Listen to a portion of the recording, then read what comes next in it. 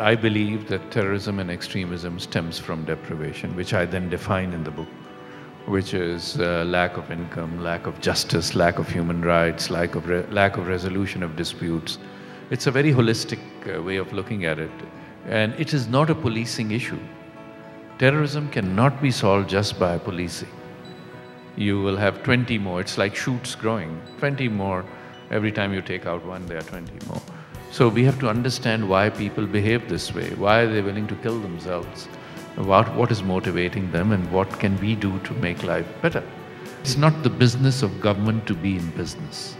It is the business of government to create an enabling environment for private sector and public sector if it exists, but private sector to grow and take the economy forward. And the government's role is to be the policy maker, the overseer, and making sure transparency is there, making sure governance is good, making sure nobody's taking an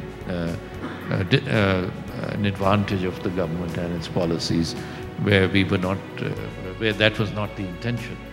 And of course, fighting corruption.